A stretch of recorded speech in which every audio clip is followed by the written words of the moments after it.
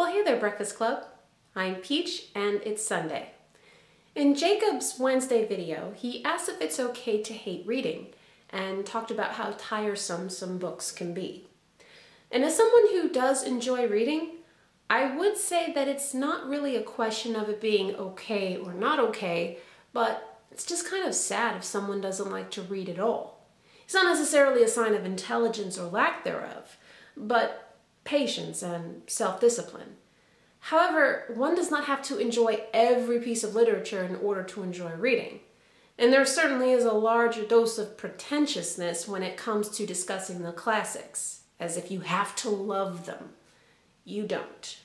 Reading should be enjoyable and not feel like a chore, which is why I always resented being forced to read certain literature when I was in school. Now, as for Josh's video yesterday, I can definitely relate to what he discussed regarding feeling one's shortcomings around the end of the year.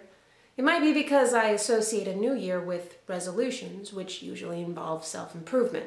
Now, I'm already at that point where I start thinking about what I view as my personal accomplishments and failures during the past year, and how I can look to expand the accomplishments and improve on particular areas.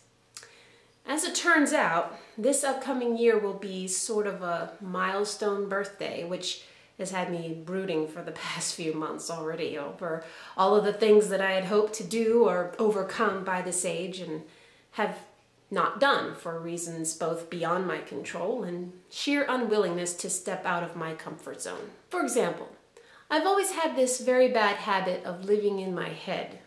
And what I mean by that is I have an overactive fantasy life in which I often space out and divorce myself from current reality and instead indulge in the silly, fantastical experiences that I have with people I don't know and doing things that I'm unable to do. It's why I enjoy sleeping so much. I have much more exciting experiences in my dreams than in real life. And they do, at the very least, feel real. Sure, escapism is all too common with people. That's why recreational drugs are so popular. At any rate, I remember being single-digit age sensing that this was kind of abnormal. But I also believed that I would eventually grow out of it, and so there was no need to worry about it. Obviously, I never did, and it has left me feeling very resentful of myself because having such a rich fantasy life can make someone angry at themselves for not having done more in their actual lives. And now I'm beginning to fret about my age, despite still being relatively young, because, like Josh, I have put upon myself certain high standards of how I should spend what time I have left being alive and able-bodied. And that's why I do like this time of the year. Not so much for the holidays, which can be fun, but because I tend to be linear in my thought processes, which make it easier to make plans when the calendar flips. I make lists of what I want to work on and tips on how to improve myself. Do they always work? No.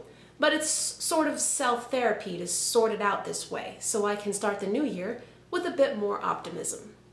So that's all from me today. Be sure to subscribe to the Breakfast Club channel if you haven't already. Give this video a thumbs up, and I will see you all here next Sunday. Paul, you are up next, and we will see you tomorrow.